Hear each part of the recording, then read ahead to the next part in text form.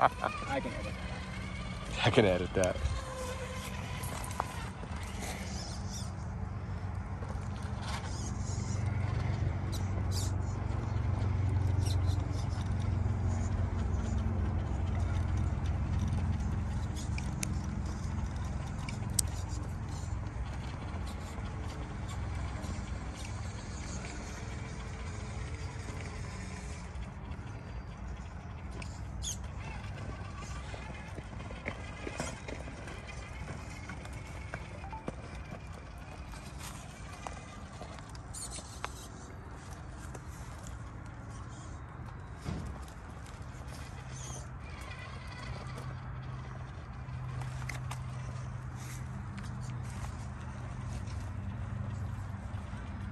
How's it going, everyone? Tim here, TRD Adventures. Hope everyone's on well there. As always, thanks for tuning in. Much appreciated.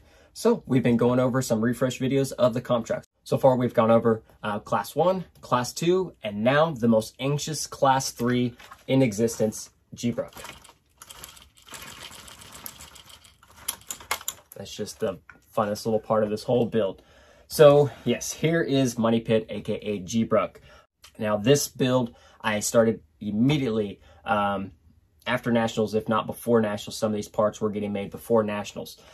So I knew after Nationals, my Class 3 was going to see the most significant changes. I had the most plans for Class 3 overall.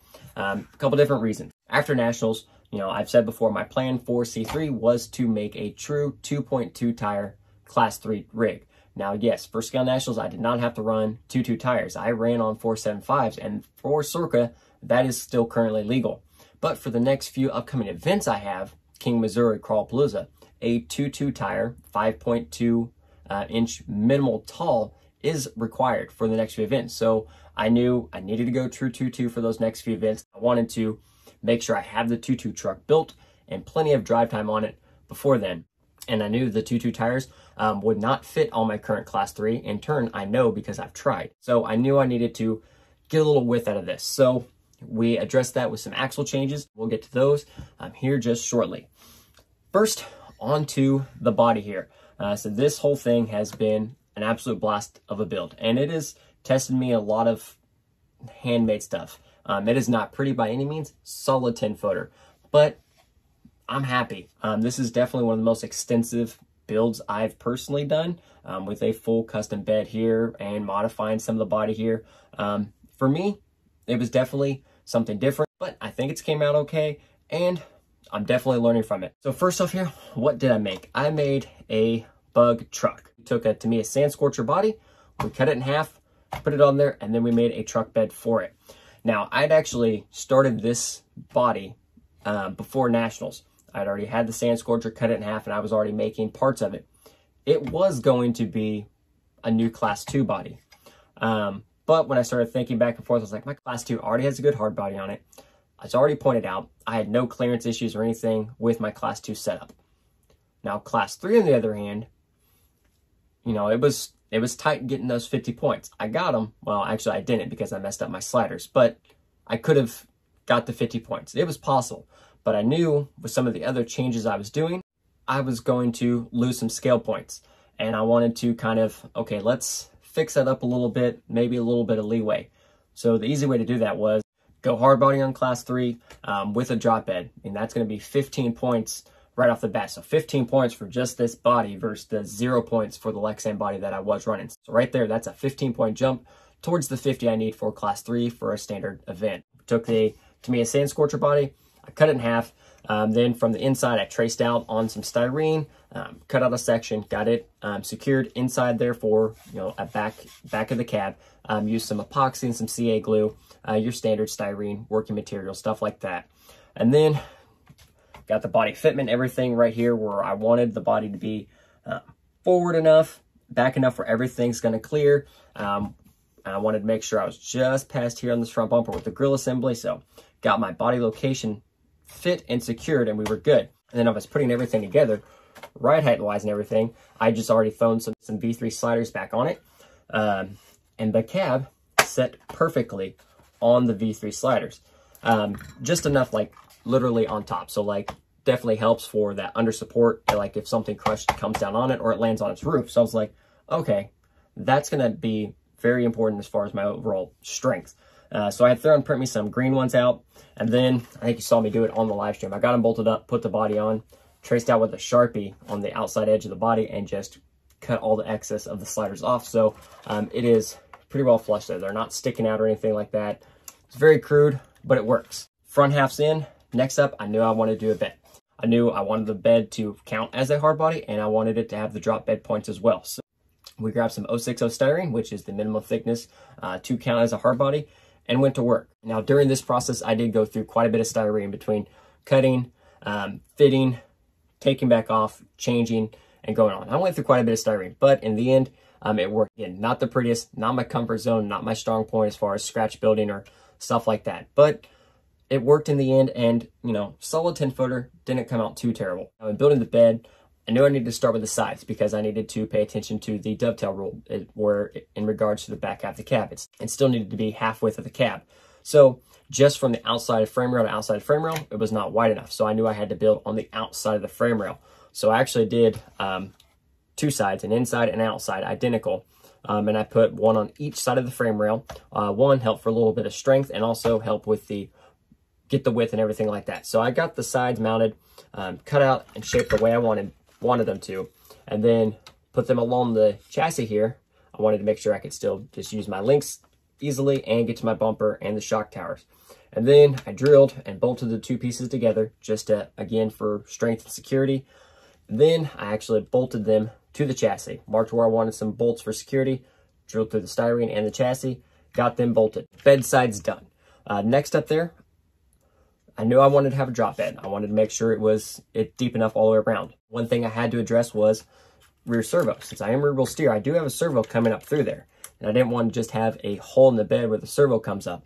So I used styrene and I made a box and turned that box into a fuel cell. So it's all open underneath it here. So the servo can come up and through. You don't see it from the top side. And the servo can come up all the way through, not worry about hitting anything. So boom. That worked. Covered the servo and gave me a non-functional scale point.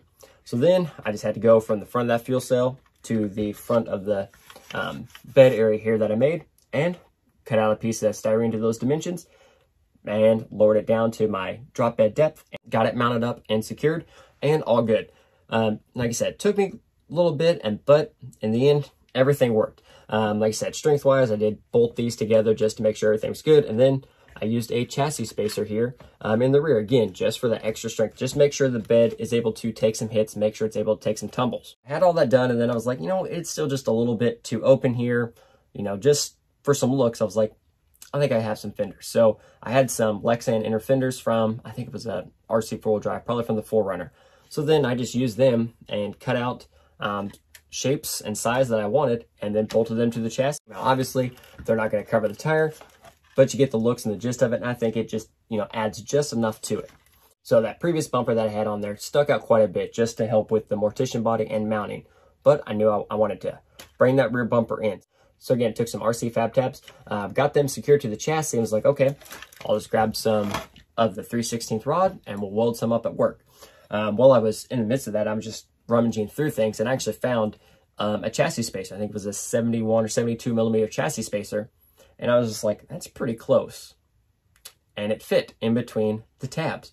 And it was already pre-threaded, so I just went through the tabs and bolted the chassis spacer in there. And the chassis spacer is aluminum. The tabs are metal too, so that counts as a metal bumper. Simple to make, low profile, nice. Everything's there, not worrying about anything hanging up there. So mission accomplished and super easy. Once we got everything mounted up, went ahead, got everything painted, got metal roof racks on there, exhaust. We did the purple carbon fiber wrap there on the hood again, and we picked purple for a reason.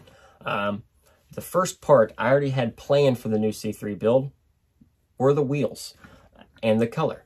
So my entire C3 build were based off these beautiful super shafty V1 2.2 wheels in purple.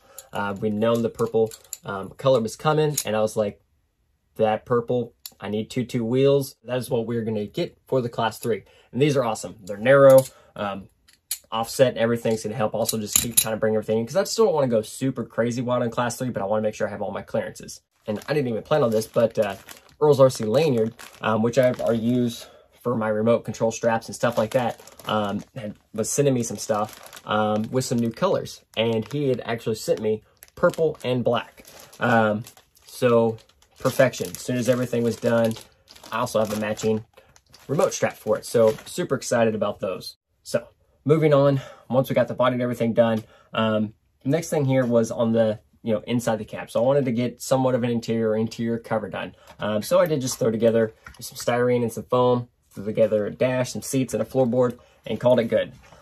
It's not the prettiest, it's not super awesome, but for the next couple of events, points aren't a thing. I just have to make sure it's covered, and that serves as its cover. But also, I am super tight for space inside of here. I wasn't exactly thinking all the way through when I cut the cab so short. If I did it again, I would probably just extend it out a little bit and then do it. Moving on down, next things will be wheels and tires. We've seen the V1s will be the wheels I'm using. Tires, I am getting some custom cut and shunt hyraxes made. They will be a 2.2 hyrax, and they will be 5.2 inches tall. So they're 1.9 hyraxes that are being made into 2.2 tires. And then some foams to accommodate for those. Super excited for those. Theron has a set of them, and I did put them on this last weekend just for some runs. And they were amazing. The actual 2.2 tires made a world of a difference on this truck, and I probably should have swapped those on before we did the cash comp. So that was on me for not my best C3 performance. But the next big changes on the C3 were the axles. Like I said, I knew I wanted to go wider on the axles, so we went with capper axles. These are the Super Shafty CP44 axles. They are beautiful. These are in gunmetal gray. They're also in silver and black. Now these are a Capra axle. They accept all Capra components, internals, and stuff like that. The kicker here with the CP44s is they have a 20-degree caster built in versus the stock, I think, is 5% or 8% caster built in. So that increase in caster helps tremendously with the turning radius, which is especially important. One, being a portal axle, having that turning radius, and two, C3. Turning is key. Four-wheel steer and everything. You need all the turning you can. I mean, any comp situation, generally, you need all the steering you can get. And that caster increase is huge. I could definitely tell where that came into play versus other capper axles that I've ran before. So we got all the capper axles in. I'd already had most of the components to build two steering capper axles. So started building all those, getting everything done. We have the stock gear ratio, portal gear ratio in the rear, and in the front we have the Team Garage Hack mild overdrive gears, which equates to 36% overdrive. So plenty of overdrive in the front, and again, also that overdrive is going to increase that steering even more. Then as far as knuckles and stuff, I said, me and the kiddo, we've ran Capras and 10.3s quite a bit, at least those axles. So I had some extra aluminum knuckles for the rear, so we got those bolted on, and in the front I had some Trio brass knuckles that I had here. Got those installed. Everything there has worked great. The one thing during all of this, I'm starting putting everything together, I did not order, were 2 capper steering links. During all that, I missed, and I'm putting everything together. I'm getting servos mounted up, and I'm like, I don't have steering links. And we are doing a comp the next day, basically. So I was like, crap. So I started looking around, and I couldn't tell you what these are or where they are from, but I had 2 sets of capper steering links in my drawer. I'm assuming from some point in time when me and the kiddo were both running cappers, I had ordered just some steering links for whatever reason, and they were there and they work. But I am getting new steering links ordered. So in regards to changing to capper axles, one thing I mentioned in the beginning of the video was I knew I was going to lose some points with these changes. And those points lost is because I was going to go from chassis mounted servo to axle mounted servo in the front. The rear is already axle mounted servo. I told myself we're going axle mounted servo. And that's simply axle mounted servos just perform better. So without the chassis mounted servo, I knew I was losing 5 points from the build. And that was another reason for moving on to hard body and stuff like that, was to make up for some of that points difference. See, just like that, with the hard body and a few other things, the truck's already right back to 50 points where it should be. So good there. Don't have to worry about points or anything like that. Now, fitting the axles, You know, the rear was already 4-link. That's all good. The rear, I unbolted the axle that I had on it, bolted this one up, and it was perfectly fine. Now the front, again, so going from 3-link to 4-link. But also, I have the VFD in there.